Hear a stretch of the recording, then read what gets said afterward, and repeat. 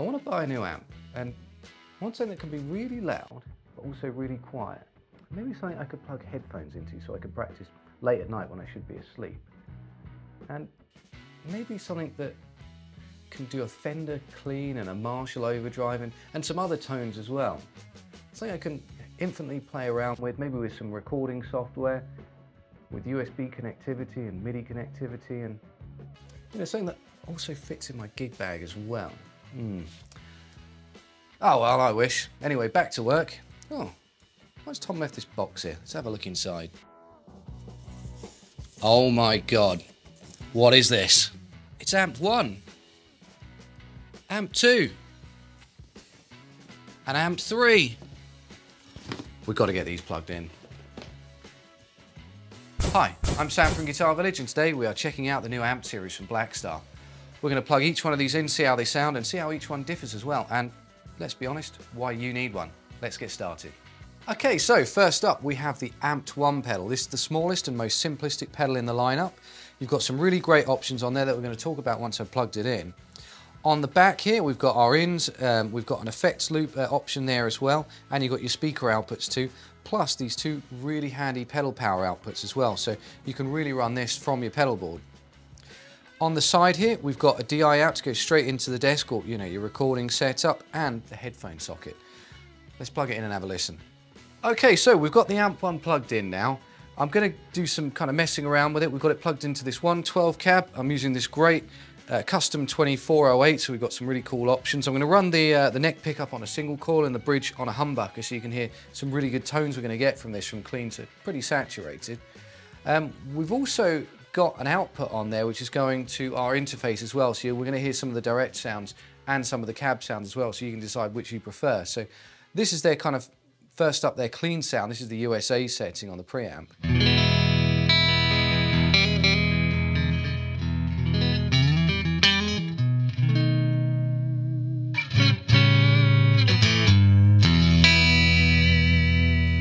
So you can mess around, you've got some different responses on here. So that was 6L6, you can go 6V6.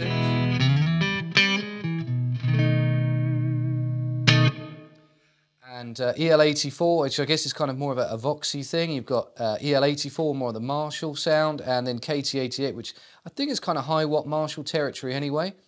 You've got a master volume here, and then you've got power output. I was running that on the 20 watt setting. You can drop it down to 1 watt. Which is going to be great if you want to push the power amp section on there. Or you can go to 100 watt if you want kind of big clean headroom as well. Right, let's knock that back to 20 watt. Now the UK setting on here, this is kind of more Marshall-esque, as I'm sure you guessed already. Okay, so that's single coil neck pickup. Let's try it on the humbucker.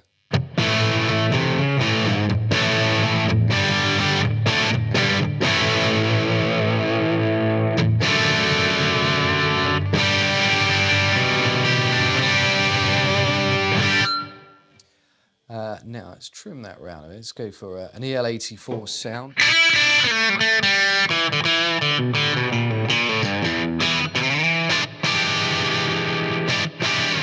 I'm loving the trem arm today for some reason on this. I think it works really well. Okay, so that's on the UK setting. There is also a flat response, which you're meant to use with the linear response there to get, I think, the most transparent sort of preamp tone you can from that.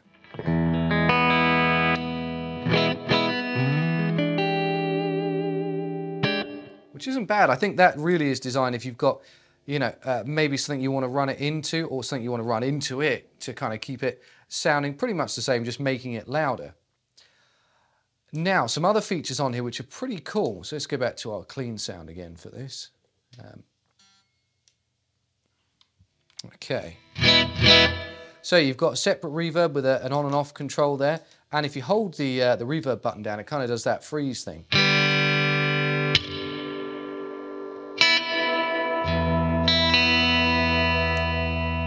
You've also got a preset option, so you can set your controls wherever you want them on here, and then you hold the preset button down and that will store your preferred settings. So I guess you can kind of have like 2 amps in a box. Okay, so in terms of ins and outs on this pedal as well, on the back here, We've got 2 speaker outs, so you can run it into an 8 ohm or a 16 ohm cab. You've got your guitar input there and an effects input as well. So if you want to run any of your kind of modulation effects, things like that, after the preamp, you can do that. You actually get like a Y cable with it as well. Now, other things, on this side, you've got a cab sim output and the headphone output. And there's 3 options on there, which give you different sounds. You can actually use the software online and choose your own, upload your own cab sims as well if you've got one that you prefer the sound of, and kind of really mess around with it there. I'll give you a quick demo actually between the sound of the cab sim and the sound of the actual cab that we've mic'd up with an SM57 there.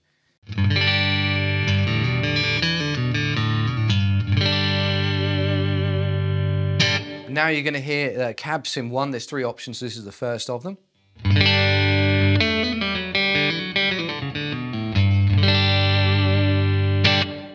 Now let's switch that over to number 2.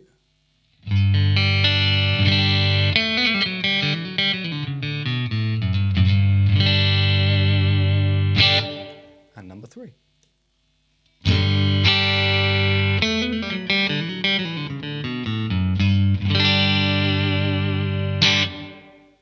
Not bad. Anyway, let's check out the amp 2. This is the amp 2, and I'm sure you've guessed by now, this is a bigger box than the white one we were checking out, and it's the same with the amp 3 as well. They're both bigger boxes. Now, this one is really interesting because it's kind of like the next step on from the white one, although they do slightly different jobs in terms of the amplification sections.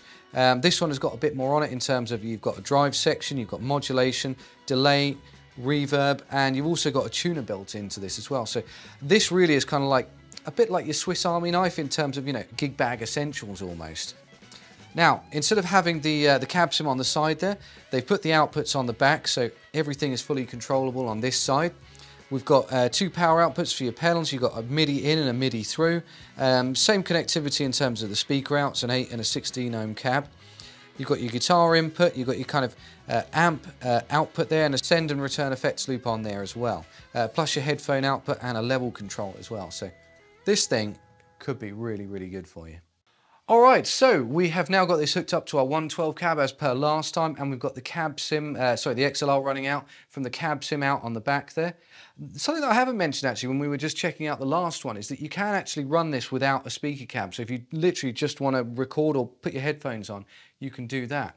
So at the moment I've got this set to a USA sort of Fender-y clean tone on there.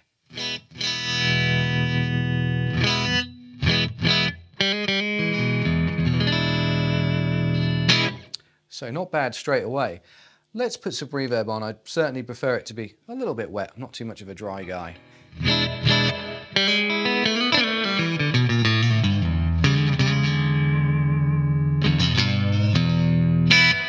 Quite like the reverb on this. So before we get into everything else actually, because I think for a lot of people, messing around with the reverb could be one of the first things you do after you kind of set your chord tone. So at the moment I've got this set on the plate reverb setting.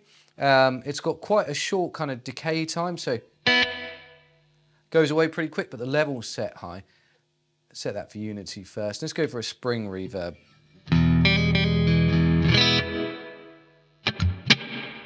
You can hear with the time turn up, it just goes on a little bit longer, but the effect isn't quite as dramatic because the level's turned down.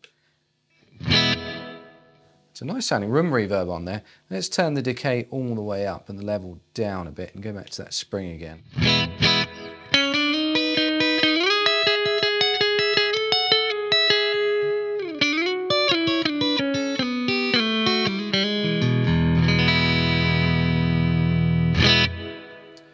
Okay, so let's move on from the reverbs then.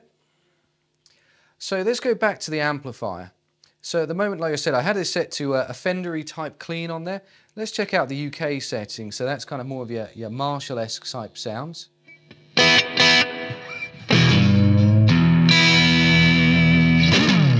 So that is still single coil on the neck there, which it still sounds pretty gainy, whereas if we knock it back to the bridge, definitely getting some of those Marshall tones out of there. This one has a third option, the classic, which is based on one of the Blackstar amps. Pretty gainy as well. Now, if we head over to the next section, this is like having a separate drive pedal in there. So you've got the on and off switch for it there. You've got a boost function, a drive function, and a fuzz function as well. So you can kind of use this either as a solo boost if you always have your amp set pretty gainy, or you can just use this as having just like a nice posh kind of drive pedal in there. So with that off, it's pretty nice sounding overdrive.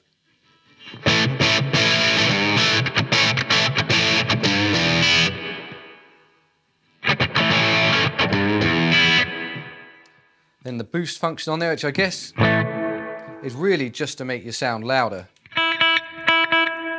And then the fuzz setting, which I think a lot of you are going to like as well.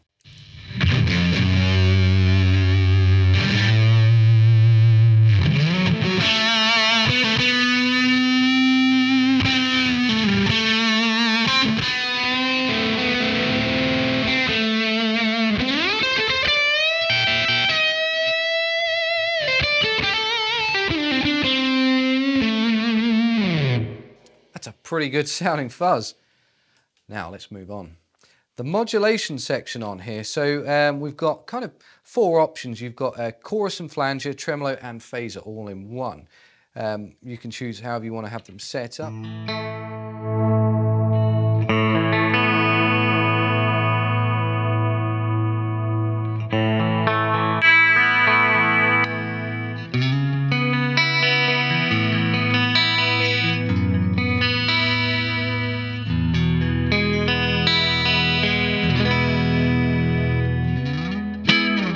So there's the chorus. Let's get into some flanger territory. And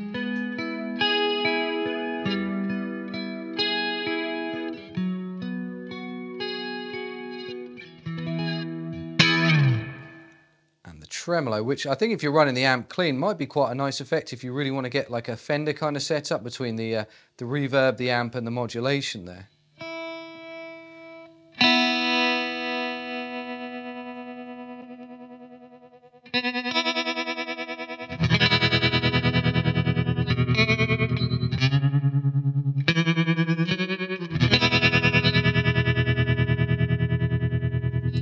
Yeah, it's a pretty deep sounding tremolo on there, and you've got a phaser for kind of, you know, some kind of more kind of chewy effects, I guess.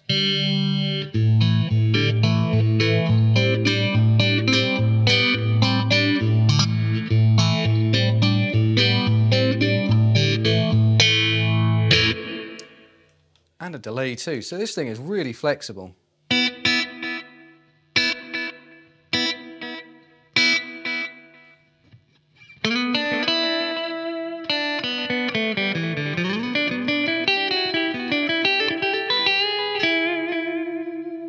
But if you add that in with that fuzz, whoa, you get lots of noise too.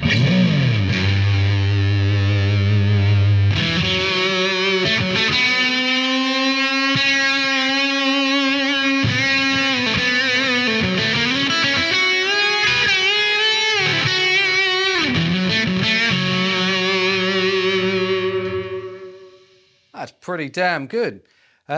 So on top of that, so on top of those incredible kind of amp settings, you know, your drive, delay and reverb units and the modulation as well, there's also a built-in tuner. You just hold down these 2 pedals at the same time. And you've got a tuner built in too. I mean, how incredible is that?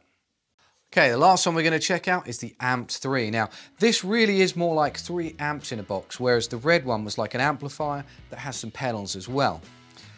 They've got a pretty simple layout, but what they have got is Blackstar's ISF, which changes the frequency response and just the overall feel of the amp, which is great for some of the overdrive tones as well. It's got a clean channel, which has a warm and a bright setting. You've also got light and dark options on the reverb. You've got a presence control, master output. Same response as the last one with the EL84, EL34 and the 6L6 power section. You can go to the crunch channel, which has 2 options, crunch and super crunch on there. And that's where I really think the ISF comes in with the drive tones on this, because that will give you, you know, kind of a completely different sound, you know, the overall sound and feel. The overdrive section is more your high gain section. So crunch would be like low to mid gain. Overdrive is kind of like mid to high. You've got a boost option on here, so you can either run it as a pre-boost or a post-boost. So either if you want to add more gain into the mix, or you want to make any of these sounds louder. And it's got reverb on there as well. Now, one thing you can do with this, you can either have it in manual mode, or you can have it in a preset mode. So you set your controls where you want and hold the button down where you want to save it on which channel. So it's a really smart one. In terms of the back panel on this is exactly the same as the red one, so nothing to speak about there. Anyway, let's get it plugged in. All right, so we've got the amp 3 plugged in. Now, at the moment, we're going to start straight away on the clean channel. We're going for the warm, clean sound. So that's 1 watt. Let's notch that up to 20 watts. That's more like it.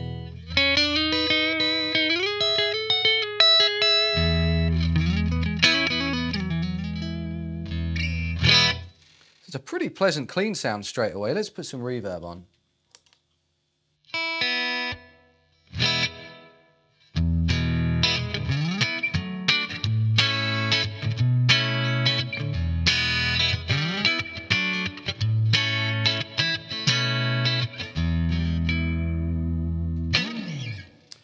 So with the reverb, you've got 2 settings. You've got light and dark on there. So we were listening to the light just then. Let's check out the dark.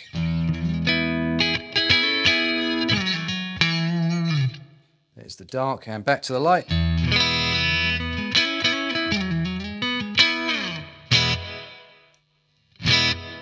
So it's a little bit subtle, but there's definitely some difference in there.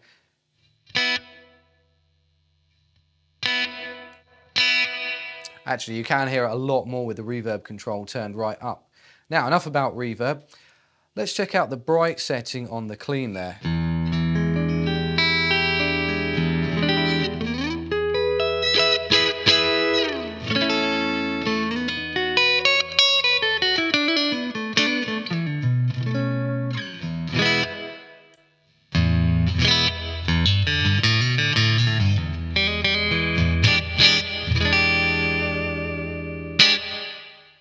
Now let's move on. So let's move on to the crunch channel next, because I think the clean channel, a lot of these controls are pretty self-explanatory. You've got, bass control, middle, treble, an ISF, which it kind of goes between an American sound and a British sound. I think I've got that the right way around. I can never remember with that. Now the crunch channel.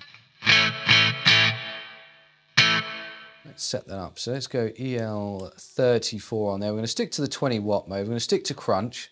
Let's get that gain up a bit. Volume.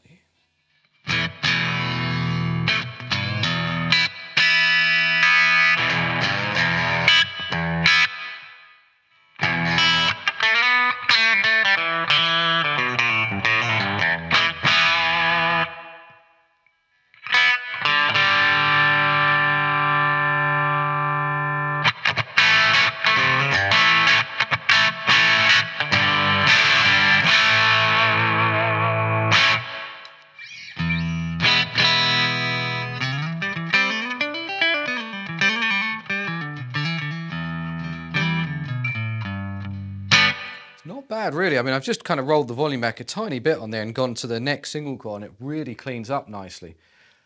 Let's take a look at the overdrive section next. This is kind of really like your proper high gain section.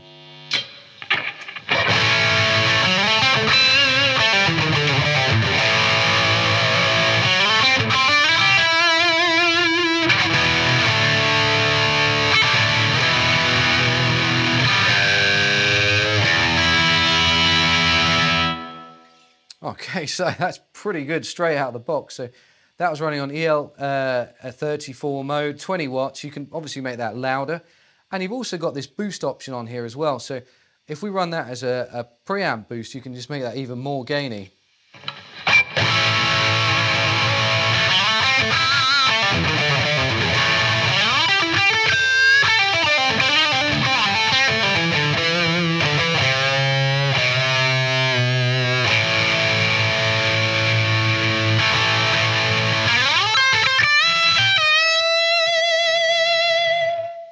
All right, so there was the boost mode there. Now, what you can also do with the boost. So I was running it as a pre-boost, so that's going into the gain. You can also run it post, so you could have it as a solo boost as well, just to make any one of these sounds louder.